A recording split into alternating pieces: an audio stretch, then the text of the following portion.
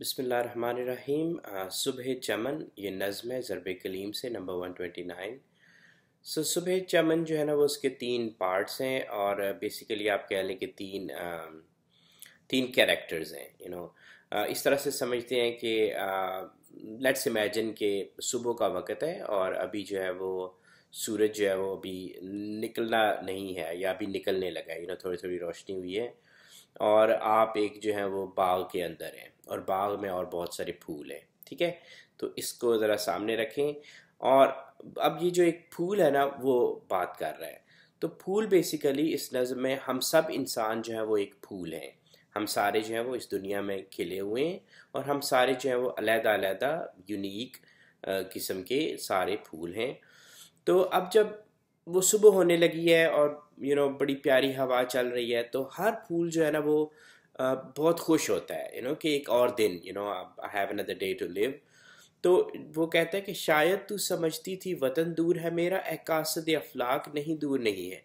तो जिस सुबह की हवा चल रही होती है ना तो फूल जो है वो एक्साइटमेंट में अपनी खुशी का इजहार कर रहे हैं। बेसिकली इसका मतलब ये है कि हम इंसान जो है ना वो हमारे अंदर ये होता है, फीलिंग होती है, एहसास होता है कि हम जो है ना वो सब कुछ अचीव कर सकते हैं। हम लोग बहुत कुछ अचीव कर सकते हैं और हमारे अंदर से ये फीलिंग निकलती है। और ये मतलब पॉजिटिव फीलिंग है और ये अच्छी बात है अपने आप हमारे अंदर होना कि हम अचीव कर सकते हैं और हमारे पास अभी ये वक्त है। आगे हमारे पास वक्त है। मे बी हमने अभी तक इस वक्त तक अचीव ना किया हो जो भी हमें अचीव करना चाहिए था, बट स्टिल हमें ये होप होती है कि नहीं, everything will be okay, at some point I'm gonna get it right। May be अब इस वक्त मैं जो हूँ वो मैं सही काम ना कर रहा हूँ या अप टू माई पोटेंशियल ना परफॉर्म कर रहा हूँ, but still I have this feeling कि इंशाल्लाह at some point I am gonna do it, I will get it right. तो ये जो है ये वो फूल अपनी बता रहा है कि ठीक है मैं कर लूँगा, at some point I will do it. तो आगे से जो शबनम है, अब शबनम दूसरा कैरेक्टर है, एक तो हम इंसान है। शबनम को मैं यूं कहूँगा कि जो हमारी कॉन्शियसनेस है, जो मतलब एक तो हमारी इंटेलेक्ट है ना, इंटेलेक्ट होती है हमारी सतही।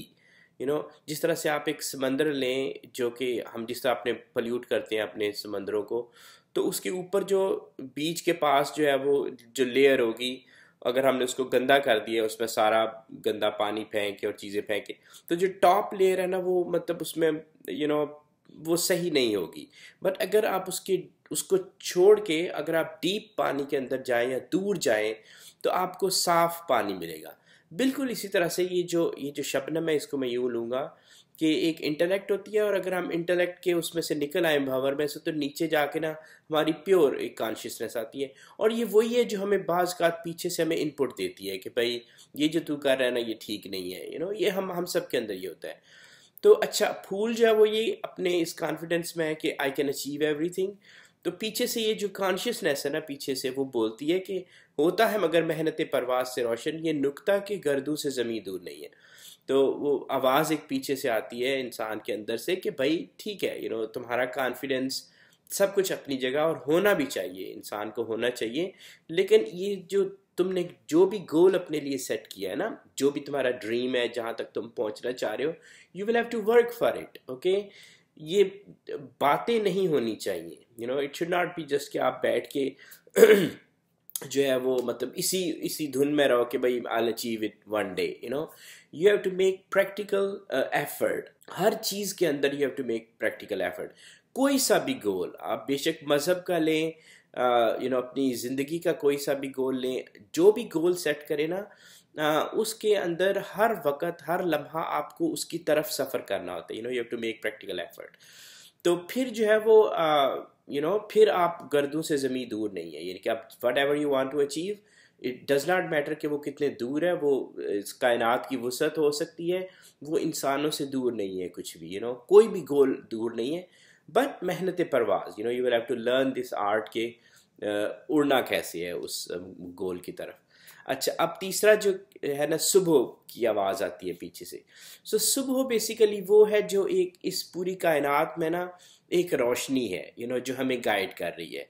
एक तो हमारी अपनी इनर कॉन्शियसनेस है ना, इस तरह से एक ओवरऑल है, जो कि ऐसे हवा की तरह इस पूरी कायनात में और इस दुनिया में चल रही है, और वो सबको गाइड करती है।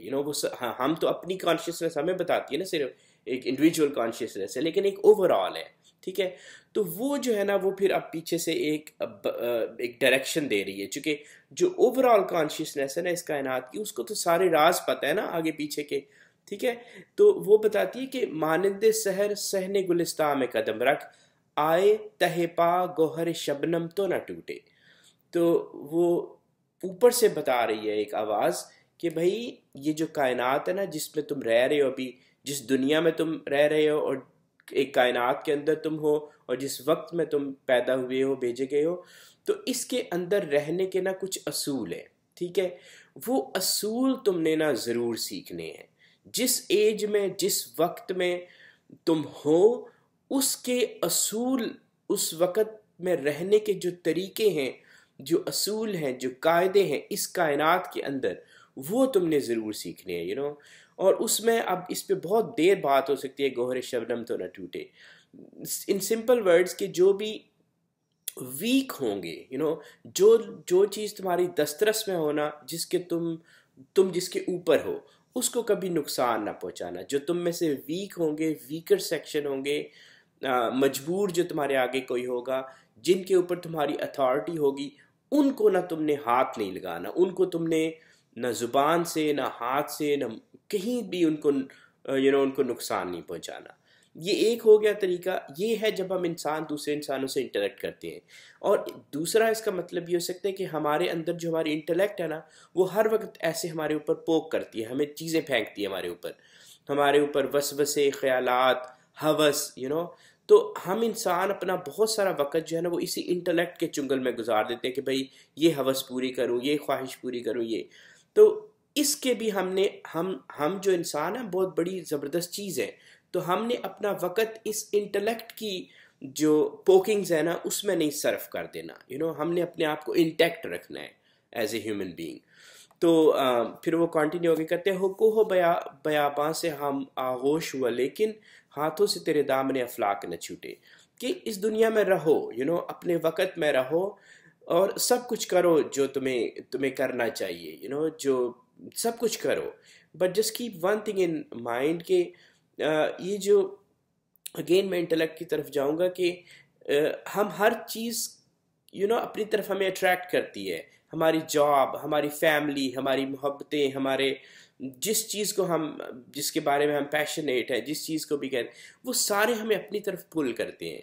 सब ठीक है, सब कुछ करो, लेकिन अपने आप को इस तरह से हुक नहीं कर लेना हर एक चीज़ के साथ, हर मोहब्बत के साथ, हर पैशन के साथ, हर जो भी एम है, हर जो गोल है, कुछ भी जो है ना उसके साथ अपने आप को ऐसे हुक नहीं कर लेना कि अगर हमें एक दिन ये कहा जाए कि भाई अनहुक, और अपने आप को डिटैच करो, and then we are unable to detach ourselves, हम इतना हुक हो जाए इस दुनिया में, इस मादे की बनी हुई दुनिया में, कि हम अपने आप को इससे छुड़ा ना सकें, इससे पीछा।